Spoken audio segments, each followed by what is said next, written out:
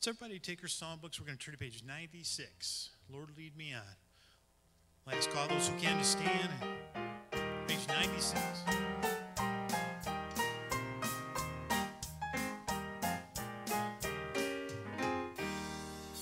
When the way seems dark and long, and I pass amid the throng, hold to my hand. Dear Lord, I pray, give me grace to shout and shine, ever in the light divine. Lord, lead me on from day to day. Lord, lead me on from day to day. I want to walk the holy way. No friends forsake me all alone. I ask thee, Lord, to lead me on. In this world of doubt and gloom, when hope's flowers fail to bloom, hold to my hand. Dear Lord, I pray, I have put my faith in thee, till the homeland I shall see. Lord, lead me on from day to day. Lord, lead me on from day to day. I want to walk the holy way. No friends forsake me all alone. I ask thee, Lord, to lead me on. When old age is stealing on, and my strength is almost gone, hold to my hand. Dear Lord, I pray, surely thou wilt never forsake, till in heaven I awake. Lord, lead me on from day to day. Lord, lead me on from day to day. I want to walk the holy way. No friends forsake me all alone. I ask thee, Lord, to lead me on.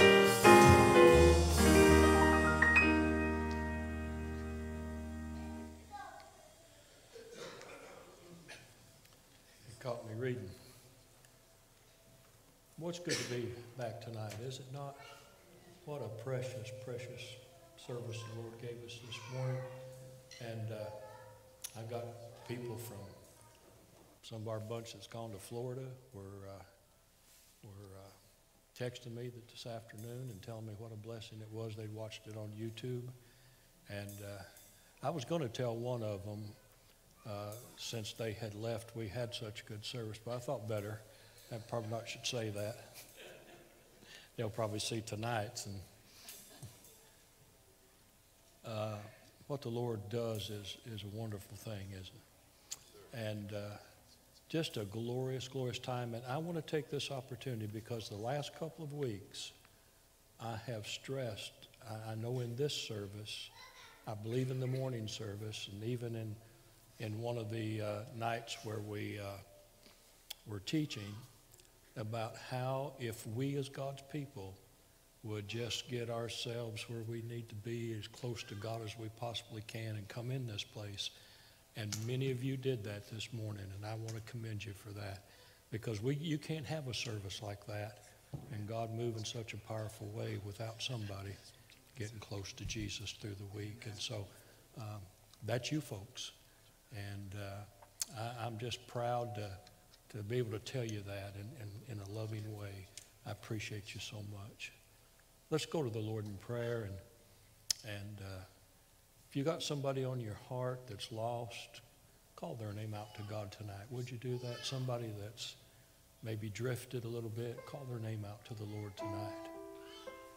God hears and answers prayer. Precious Father in heaven, thank you. Lord, we give you such honor and glory for what you did in our midst this morning. The lives that were touched, and no doubt, Lord, the conviction that went to lost souls today. And even those that didn't make a visible move this morning towards you, maybe didn't come to the altar, But I could see people rejoicing all over the house, and we thank you for that. And I thank you for a people, Lord, that love you so much that have just kind of this past week have just crawled up into your lap and got as close as they could. And I appreciate that. And I pray your blessings on them this week for being obedient to you. And may, Lord, you direct us tonight. I don't know what you have in store for us, but Lord, help us to be receptive to your Spirit and lead us, guide us, and direct us. And we will forever be thankful for that. I pray you'd watch over Pastor Tony tonight. Lord, you just heal him in a way that you see fit, and others that need the touch of the Master tonight. In Jesus' name, amen. For those of you that may not know, Pastor Tony had some surgery Wednesday as a result of the previous surgery he had. And he asked me last night to tell you, thank you for your prayers and interceding on his behalf. You may be seated. Okay. Let's turn to page 276. I heard this song 2 weeks ago at a Baptist church in Mississippi. It's funny, it's set up just like our church. It's a little smaller, but it's set up, and they use the same books. And I tell you what, those folks sing. They always want me to play the piano. I always tell them, let me stop playing the piano. You guys just sing, because they are so good. This is one of the songs they did, and Marty just pulled it up. He wasn't there.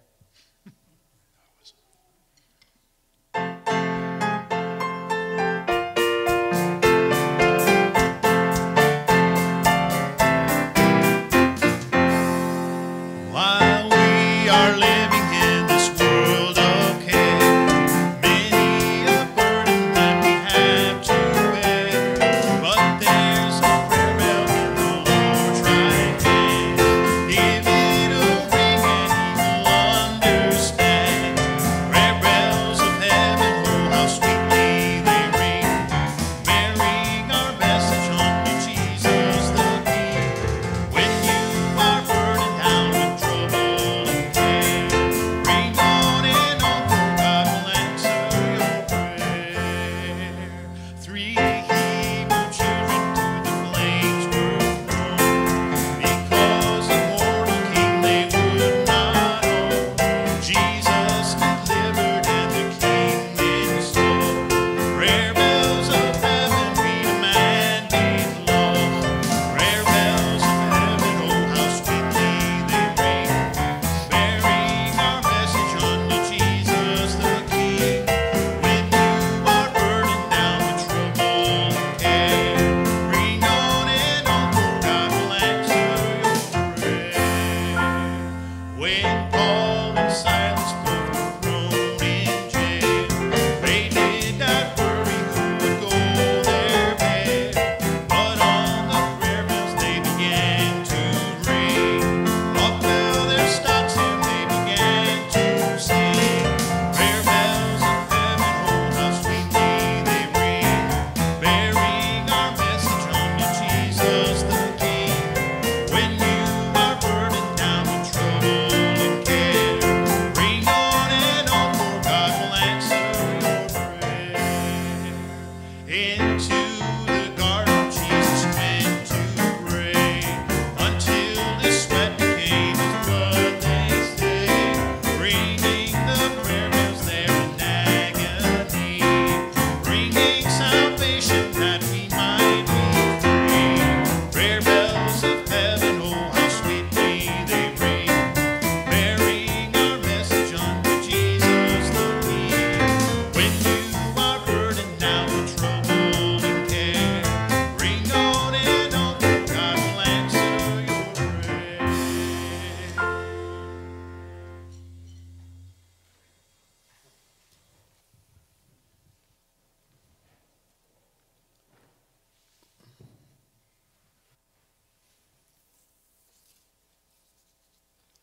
Let me start tonight by asking you a question.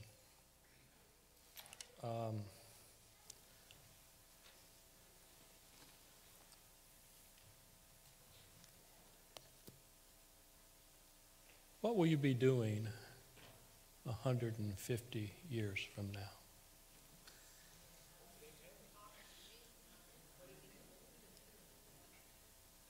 That's a pretty different question, isn't it? I don't suspect any of us to be sitting here like we are tonight, obviously. But I wonder if we would take an inventory of our life.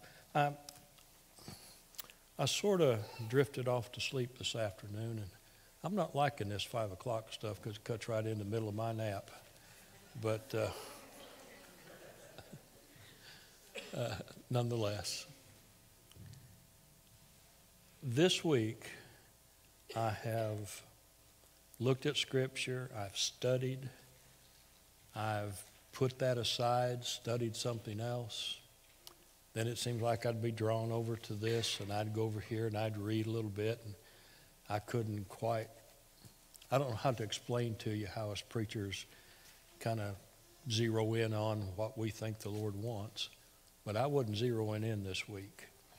And so then yesterday, this scripture came back to my mind, and I started reading a little bit on that and studying out. I got up 6 o'clock this morning and went to my computer and looked at some stuff that pertained to this. And I just couldn't get real satisfied with it. And obviously that was because it wasn't meant to be preached this morning. God had different things in store. And as I came with something over here, but I'm not satisfied really with that. And this is really all that's on my heart. Now, the reason I'm saying this to you is this. Whenever a preacher preaches on what I'm about to preach on tonight, it's a salvation message usually.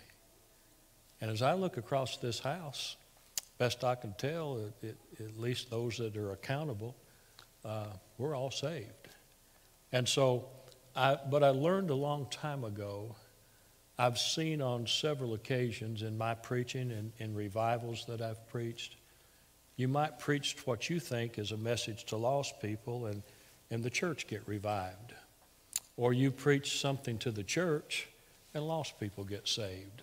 So I've learned not to question the Lord, but it's a little uncomfortable sometimes when you, for me to discern, is this me or is this the Lord?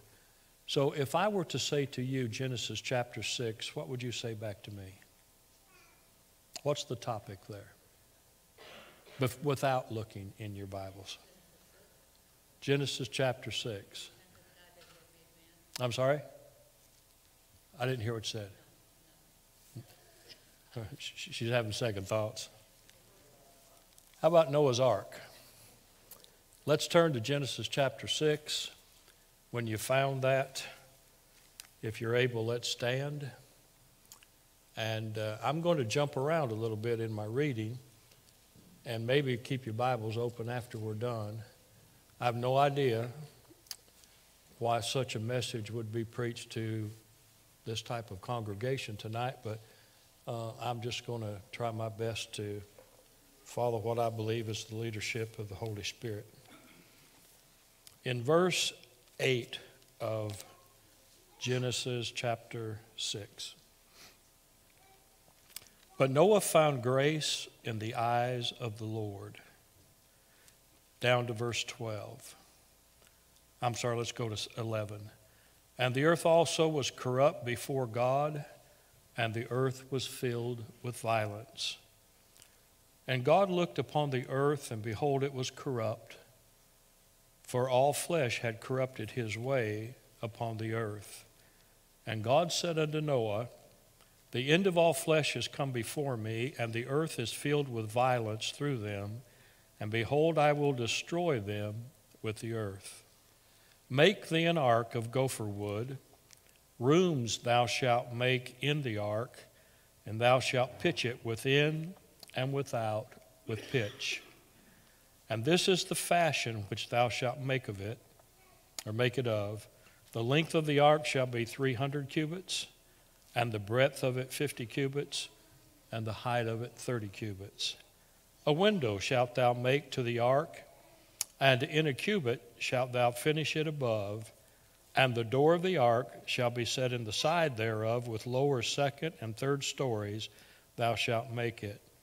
And behold, I, even I, do bring a flood of waters upon the earth to destroy all flesh, wherein is the breath of life from under heaven, and everything that is in the earth shall die. But with thee will I establish my covenant, and thou shalt come into the ark. Chapter 7, verse 1. And the Lord said unto Noah, Come thou and all thy house into the ark. Now let's jump down to verse 12. And the rain was upon the earth 40 days and 40 nights. Verse 16.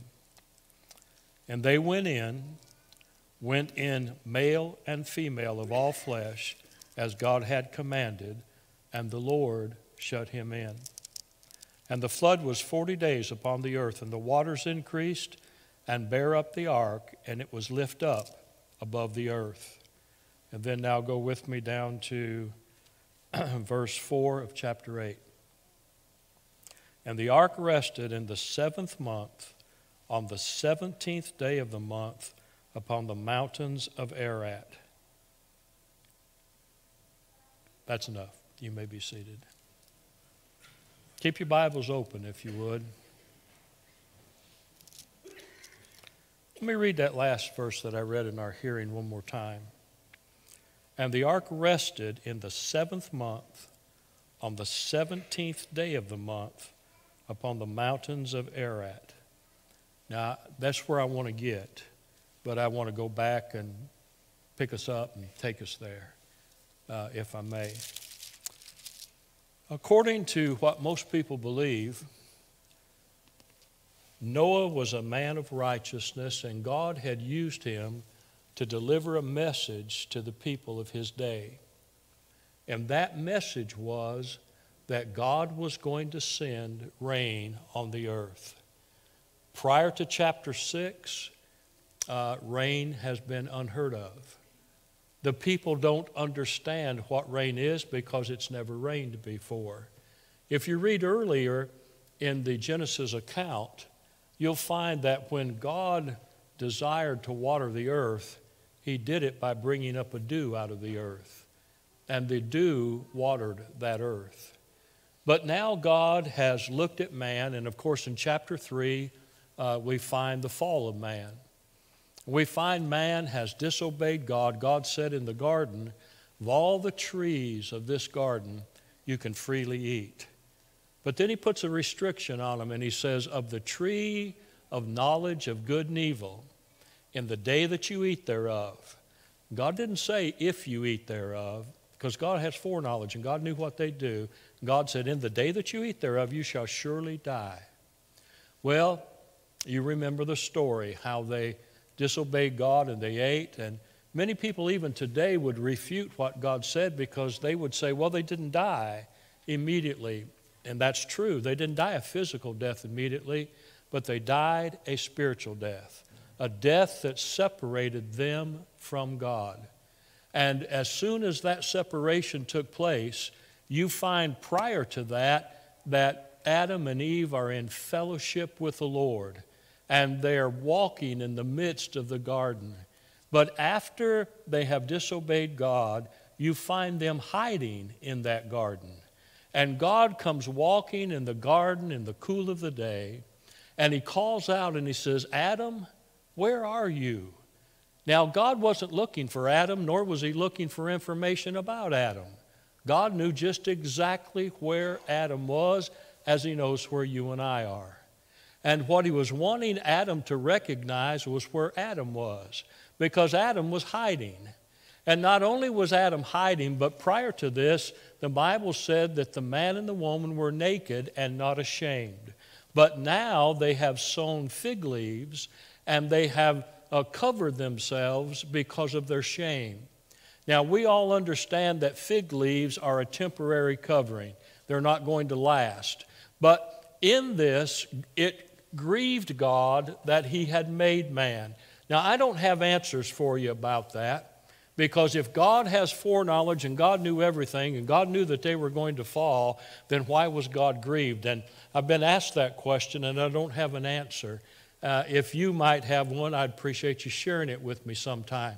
But here man has fallen, and now we come into chapter 6, and God says because of that fall, there's going to be judgment upon the earth. And I'm going to send a rain that is going to be such a deluge and such a powerful rain that this is going to destroy the whole earth. But Noah found grace in the eyes of the Lord. Aren't you glad one day that you found grace in the eyes of the Lord? Aren't you glad that we were like Noah? We were rebellions.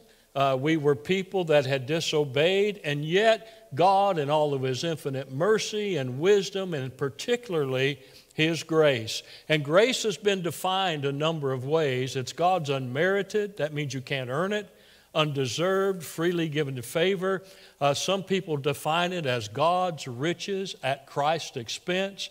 However you define grace, Noah found grace in the eyes of the Lord. So God says to Noah, now you're going to build an ark. And anyone who steps inside of that ark when it's ready to sail is going to be saved from this rain that's coming. So Noah, I suspect, with one hand is building, and with the other hand he's preaching. And he's preaching, as I understand it, for about 120 years, and he hasn't got one convert. Now, if he would have been a Baptist preacher, he'd have got discouraged, and he would have probably quit long before the 120 years. But could you imagine every single day Noah saying this to the people? There's going to come rain. Remember now, they don't know what rain is. They've never heard of rain before. But it's going to rain, and it's going to rain so hard that everything that you see out here is going to be destroyed. And the only way to save yourselves and to save your family is to get into this vessel that God has instructed me to build. And he preaches day after day after day to these folks. And as he's preaching this, they're laughing at him, no doubt. They're scorning him. They're ridiculing him, making fun of him because they've never heard of rain before. And this must be a madman. This must be a man who has lost his wits. He's telling us about something that has never been known before. He's building a vessel that he says is going to ride on water. Now, they didn't know what water was at the time, I suppose. Now, there may have been water on the earth according to the Genesis account, but they've never seen it come out of heaven. And so as they're doing all of this, the Bible said that God said to Noah, make an ark and make it 450 feet long, 75 feet wide, and 45 feet tall. And it's going to have 3 stories to it. Now, let me pause for a moment here. And the reason I suspect that I'm preaching this to you is to help us get an understanding that in the Old Testament, a lot of people look at the Old Testament and they get uncomfortable there. They don't understand things there. But let me tell you what the Old Testament is. The Old Testament is kind of like a hindsight on a rifle. If you're going to shoot a rifle, you've got 2 sights on it. You've got one that's nearer to your eye, and you've got another that's out there on the end, and you line up those 2 sights, and then you try to hit your target. Now, the one that's out there on the end of the barrel, to me, is the New Testament. But you can't line up the New Testament unless you line up the Old Testament. So what is the Old Testament all about? It's one continuous story that's incomplete when you get to Malachi. And then after a 4-year silence, God begins to complete His story in the New Testament. So why does God give us these events, these people, all of these structures that we see in the Old Testament? Every single solitary one of them points to Jesus Christ. In the Old Testament, they are signs and symbols. They are typology, if you will, is one word that's used. They are a type of Christ. So let me give you an example. Moses is a deliverer to bring the children out of Egyptian bondage. He's a type of Jesus. If you looked at the tabernacle in the wilderness, every single article of furniture represents something about Jesus. For instance, the lampstand that stands in the holy place speaks of the light, and Jesus said, I am the light of the world. And then he said, as long as I'm in the world, I'm the light.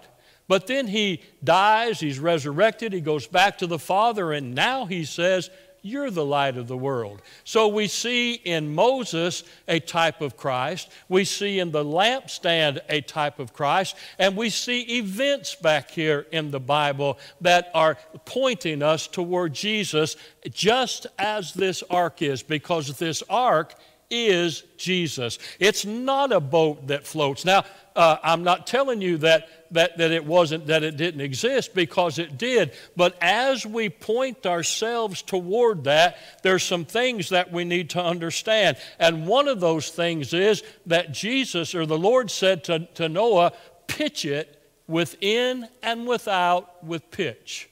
Now, the way that we might understand that today is we might say, let's tar it. Let's put something on the inside, because when they put boards together to make this ark of gopher wood, when one board ended here, the other board, obviously, just like today, it doesn't go right up against it and become flush with it. There's a gap in there somewhere. Sometimes it's closer to this. Sometimes there's more of a gap to this. So there needed to be something that could go between those boards that would cause this ark to float and not sink, to not take on too much water. And that's what the pitch was. They were to take this pitch and go along all the seams and put it on the inside and put it on the outside. So I'm going to preach to you and I tonight that Jesus is the ark and the Holy Spirit is the pitch. He's that keeps the ark afloat. He's that keeps you and I going. He is that causes you and I to rejoice like we rejoice this morning. He is that causes what God has brought into our midst to satisfy you and I and to be a vessel that God can use. And then he goes on to say, now if you look at that word pitch, if you study it out in the original Hebrew language, it will take you to the word atonement. Now, atonement, if you break that word down, you can break it down at one-ment. Atonement, remember the day of atonement. Back in the wilderness wanderings, when Israel was in the wilderness eating manna, drinking water from a rock, and they were taking a spiritual hike because of their disobedience, not wanting to go into the promised land. So think about this. As they're in there, the scripture tells us that God took Moses to the top of Mount Sinai. He gave him the 10 Commandments. He also gave him the pattern of the tabernacle. And he told them, after that tabernacle was all established, he said one time every year, the high priest, the main priest of it all, was to take blood at the entranceway of the tabernacle, just inside the tent. He was to kill an animal, a lamb. He was to take that blood. He was to make a pathway behind this big curtain that was up here and put the blood on the top of the ark called the mercy seat. And he did that one time every year. Now, this is not in the Bible this way, but I've read about this as being custom, and it relates a little bit to what we experienced this morning. It's said that the high priest, because when he went behind that veil, that big curtain that was probably at least 4 inches thick, it had no seam to it and couldn't be torn. When he went behind there, the people would get nervous and they would get afraid, because if something were to happen to him, they weren't allowed to go back there. And so they needed to know, is he okay? So custom now, not Bible, but custom says that they tied a rope around his ankle, and as he went in to offer that sacrifice, as he was moving back there, every time he would move, the rope would give a little tug on this end, and they would realize that he's still alive, he's still doing all right. I somehow liken that to me. Sometimes in my life, I want to know, Lord, are you still there? Seem like I can't get a good nudge. It seemed like I need something more than what I seem to be getting. And every once in a while, when I get a hold of the prayer bells of heaven like we sang about this morning, and I pull just a little bit in my heart, it seems like on the other end I can feel a tug that says, I'm okay, I'm still here, I'm still on the throne. Aren't you glad you got a God that's still on the throne? Aren't you glad you got a God that knows everything about you? And so when the Day of Atonement came, atonement means covering of the sin. So now in the New Testament, you don't find that atonement. You find that sin is washed away in the blood of Jesus. Aren't you glad of that? Doesn't it excite you just a little bit to know that Jesus said, when I forgive your sin, I will cast it into the sea of forgetfulness, never to be remembered against you again. Isn't that precious? Now listen, does that mean Jesus has Alzheimer's? Does that mean that the Lord has dementia? Does that mean he's incapable of remembering? That's not at all what it means. What it means is when God forgives it, he never brings it up against you again. Now for all of us that are here tonight that are married, that may not be the case all the time. Sometimes when a husband or a wife have an intense moment of fellowship, one with the other, and they think everything's kind of made up and everything's okay, 2 weeks down the road when something else causes another intense moment of fellowship, one reminds the other of the previous moment of intense fellowship. God doesn't do that. God doesn't do any of that sort of stuff. God says, when I forgive it, I hold it against you no longer. That's what forgiveness in the New Testament way means. So he said to take it and put pitch in it. And then look what he said. He said, put a window in the ark. And the window, now, if you were going to put a window in this building, look where we put the window. We put it on the side so we could see out. If we would have put the window up there, the only thing we could have seen was the sky. Why do you think God had them put a window up there? Because God wanted his people, just like he does today, he wants us to keep focused on him. He doesn't want us focused on the things out here that trouble us so much. He wants us focused on himself. And then he said, there's going to be one door to this ark, and that door is going to be in the side of the ark. I would remind you that on the cross of Calvary, when Jesus shed his blood for our forgiveness, the Bible said when he bowed his head and gave up the ghost, there was a centurion soldier that came with a spear in his hand. Now, mind you, Jesus has released his spirit already, and in our vocabulary, his body is dead. This soldier takes a spear and thrusts it where?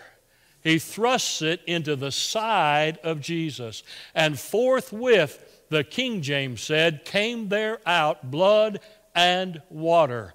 I believe that when God took Adam and he had formed him out of the dust of the earth, and he had breathed into his nostrils and made a living soul, he saw that it was not good that Adam be alone. So he makes a helpmeet for Adam.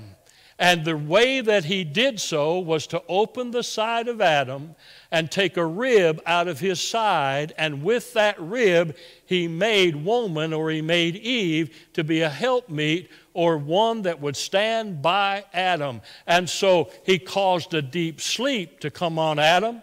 He performed that surgery, if you will, in his side and took the rib out. On Calvary, a deep sleep came on Jesus called death. And there at Calvary, that centurion soldier, not realizing that he was following the will and the command of God, thrust that spear into his side, blood and water come out, and I personally believe that that was the church coming out of the side of Christ. And as you look at the Scripture, you'll find that you can go back to Noah's Ark and find that the door was in the side of the ark. Jesus is the only door to salvation. Amen? Now, it's been speculated this past week that one of my characters that I pick on a lot may run for president. Now, I'm not going to get political with you. Oprah's who I'm talking about, in case you missed it. They're touting that Oprah's going to run for president, and she may, and that's up to her. But remember, I've told you the story about her having some religious leaders on her program one time. As they went through this program, they were talking about what this religion believes on how you can get to heaven, what this one believes on how you can get to heaven, and so on.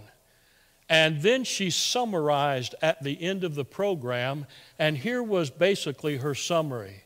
She said, all of these different religions tell us about a different way to God. And her summary was, we're all going to God, but we're going a different way. That's extremely contrary to what Jesus said. Jesus said, I am the way. I am the door. And by me, if any man enter in, he shall be saved. He shall find pasture in there. And so the Lord says, and you can't argue with the Lord. You can't argue with the Scripture. I don't try to do so. So what he was really saying when he told Noah, put a door in the side of the ark and just put one door. It's an entrance door. And when Noah put it in, and Noah's preached for 120 years, and nobody has listened to him. Now I want you to put yourself in the shoes of those people that have at least listened to Noah one time. And you're standing there one day, and you see this door that's open, and you see probably a plank that's come out from the door to the ground. And you see Noah taking animals 2 by 2 and put him on the inside. Now, it's not lined out like this in the Scripture, but Noah had some sons, some daughter-in-laws, and a wife. And he puts them on. Total, counting Noah, was 8 souls that went on that ark. When Noah got his family on the ark, this is just me now. Can you imagine if you were standing nearby and you had heard that message over and over and over again, that there's going to come a rain that's going to destroy the earth, and all of a sudden you feel a wet drop on your cheek. 1 drop. Now 2. Now 3. And you look up and you see this water coming from heaven. Something that had never been realized before. And then it gets a little harder. You've been in a rain that starts out real gentle and then picks up in intensity. And here it comes, faster and faster and harder and harder. And I believe at the very last moment, Noah is still preaching, get inside the ark. The door is still open. Get in the ark. Let me take you to the New Testament. You remember the story about the 10 virgins, 5 wise, 5 foolish? The Bible said that they all slumbered and slept. But when at midnight there came a cry out, the bridegroom's coming. And they all jump up, and those that had oil in their lamp, representing the Spirit, they went in. But those that did not have the oil, they wanted to take the oil from the others. And they said, we just got enough for ourselves. You go get it. You go buy it for yourself. Now, as they went, the Bible said that God, the 5 that were prepared, went in, and God shut the door. You can read here in this account that when Noah got on the ark, God shut him in. Now, when God shut him in, here's what that means. Nobody else can get in because the door has shut. There's going to come a day when those people that you and I work with every day, we recreate with every day, family of ours, there's going to come a day that there's no more opportunity for them. So I would say to you and I, we need more of what we had here this morning. We need more people like you folks that love the Lord and are trying their very dead level best to be all that God wants them to be, because there needs to be something that people see and can recognize and say there's something to this thing called Christianity. These folks need to be saved. But when the door shuts, that's it, folks. You'll never find anywhere in here the door opens again. When God shuts the door, Noah didn't shut the door. Noah just directed them to the door. That's my job, and your job is to direct them to Jesus. He said, I am the door. And when we are directing our lost to Jesus, there's still opportunity for them to get in. Now, people don't believe today, and God said, I'm not going to destroy this world by water anymore, but it will get destroyed one day. It'll get purified by fire. And so then he said to Noah, with you I'll establish my covenant. So he said, come thou and all thy house into the ark. What a great invitation. Come. You remember the invitation that Jesus gave Peter on the water? He just simply said, come. Peter got out of the boat. The wind was boisterous. Peter said, if that's really you, bid me to come to you. Jesus said, come. And Peter walked on water. There's a great invitation today, folks, and that invitation is come to Jesus. That invitation really means that God will use you and I to reach into the heart. There were folks that sat here this morning, and I try my best a lot of times when a service like that's going on, or any service for that matter, I try not to focus in one direction too much, because I don't want people thinking that I'm looking at them or pointing them out in any way. But there were people here this morning that have said to me, I'm not yet saved. I need Jesus Christ as my Savior. And when the Holy Spirit moves like He did today, I'm thinking, how in the world could somebody not just turn to Christ? How in the world could somebody delay that? But that's not for you and I to figure out. It's for you and I to keep preaching as Noah did for 120 years, preaching the same message over and over and over again. You preached a message. You that are in this choir, you preached a message. In fact, Mike said to me this morning, coming out of the choir, when church was over today, he said something to the effect, wasn't it good that we could preach for you this morning? And I'd never heard it put quite that way, but that's exactly what this choir did. Preach means proclaim, and you proclaimed the Lord Jesus Christ. And you not only proclaimed Him with your good voices, but throughout this week, as you got closer and closer and closer to Jesus, as you prayed and as you asked the Lord to speak to hearts, when you got up here this morning, that was just a culmination of all of the week before. And thank the Lord that it's like that. And lives got touched, lives got changed. And I promise you this, there were folks that left here that I am satisfied with my heart that the Holy Spirit said to them, I want to save you this morning. I want to be yours this morning. Now, we can't save them. We can't make them get saved. But all we can do is do exactly what we did today. And it wasn't just a choir, it was the congregation.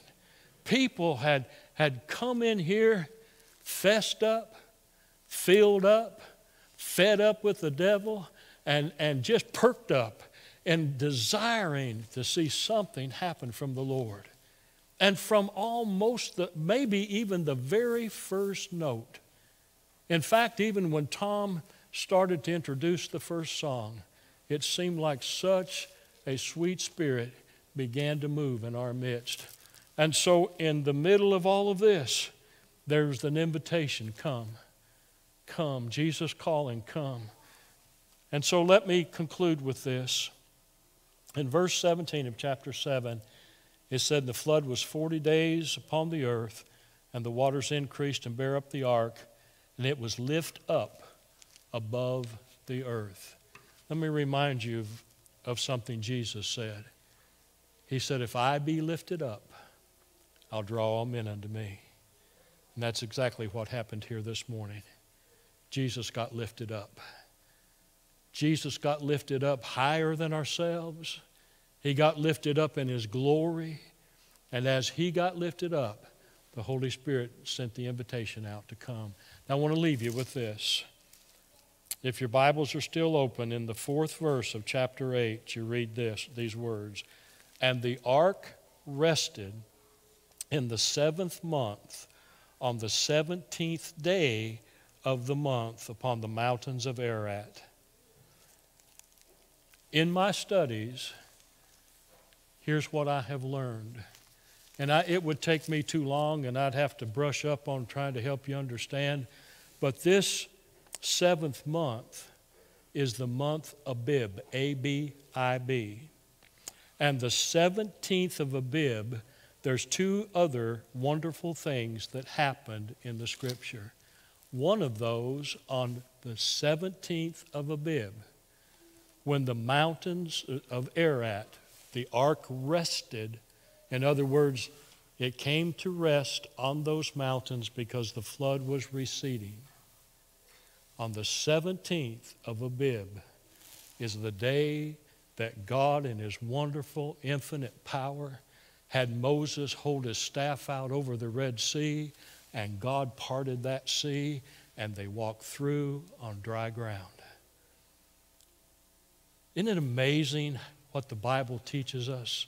And then, on the 17th day of Abib, the body that had hung on an old rugged cross and was taken down and wrapped and placed in a borrowed tomb on the 17th of Abib was the day of the resurrection of Jesus Christ. You can't tell me that God doesn't weave it all the way through the Scriptures. God weaves a message. You know what God is saying to us? God is saying, get in this ark. This ark is Jesus. And this ark will save you, and it comes to rest. That means He's done all of His work. When He said on the cross, it's finished. Satan must have saw, and Satan must have said, you're right. It's finished. But that's not at all what Jesus meant. Jesus meant, I've done, Father, what you sent me to do.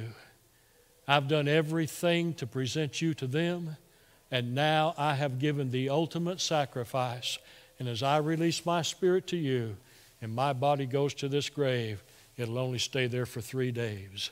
And on the 17th day of the month of Abib, Jesus Christ got out of the grave, and that's symbolic of the Sea of the Red parting its ways and the children of Israel leaving Egyptian bondage. You and I were in bondage one day. But praise God, He parted that, but He really parted it when Jesus got up from the grave. Isn't that wonderful? Boy, if that don't excite you, you ought to get saved. It's a good thing. Stand with me this morning or this evening. What a precious God. Here's how I'd like for us to close out. If there's somebody on your heart that's not saved yet, if there's somebody on your heart that doesn't yet know Jesus Christ as their personal Savior, if there's somebody on your heart that needs a closer walk with the Lord, and there's somebody that's going through whatever on your heart, and you'd like to come and close out in prayer, you come on their behalf. You don't have to mention their name. I've got a God that knows exactly the first step you make. He'll know exactly who you're coming for. If you'd like to come tonight, I'm going to close in prayer. And you come and represent somebody that needs Jesus. If you'll do that, let's trust that the Lord will move in their heart and save their ever-dying soul.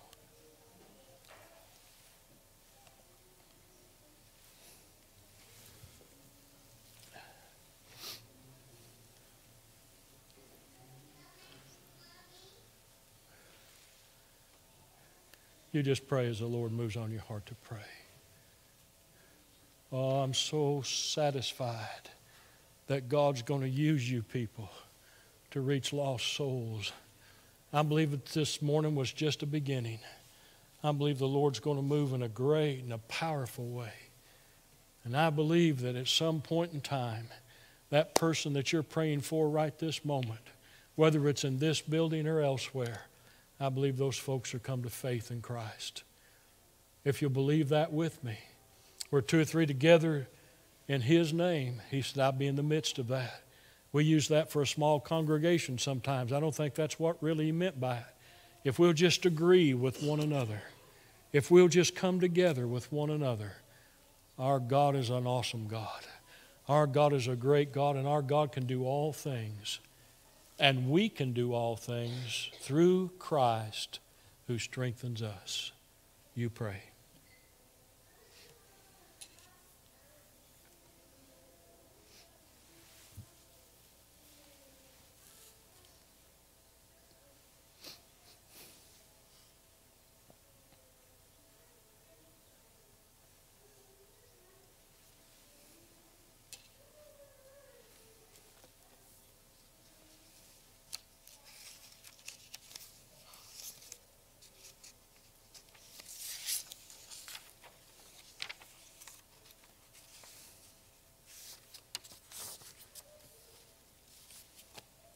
When you finish praying, if you'll just stand to your feet.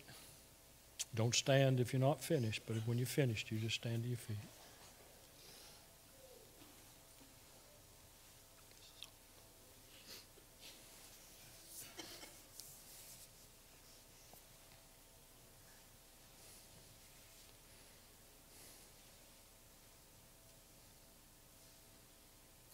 A lot of definitions of faith. I read one a couple of weeks ago. Faith's believing what you can't see. And there's people's lives that come here every Sunday that I just can't see how in the world it's going to work out for them. But I'm glad I'm not God. I'm glad God's God, aren't you? And I'm glad that God can see beyond what I'm capable of seeing. Tom, would you get us a song? And let's do this before we leave. Just shake hands with somebody. And when you're shaking hands with somebody, let that be a gesture that says, would you pray for my person that I'm praying for, persons? Would you pray with me that God would intercede? Because I truly believe that we're on the verge of a breakout of folks getting saved by the marvelous grace of God. And boy, when that happens, couldn't anything been any better than this morning than somebody got saved? Would you agree with that? That's the kind of God we serve. So we're going to come to dismission. Don't forget you got choir afterward. Let's begin choir right now. Just singing together and trusting the Lord. Reach around, shake hands with somebody. There is a name I love to hear. I love to sing His word. It sounds like music in my ear. The sweetest